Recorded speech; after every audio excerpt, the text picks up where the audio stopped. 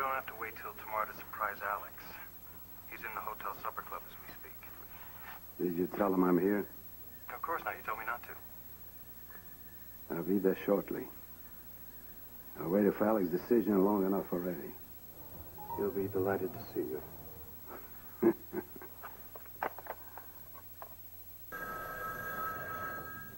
Yes.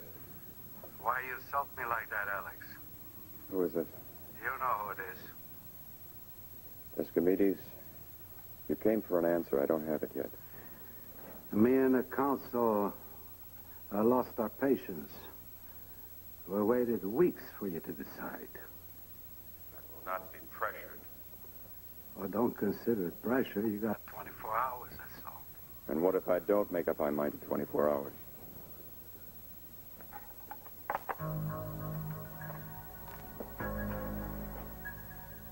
I hope that Alex don't continue to be stubborn. That would not be healthy for Alex. For his son, Roberto.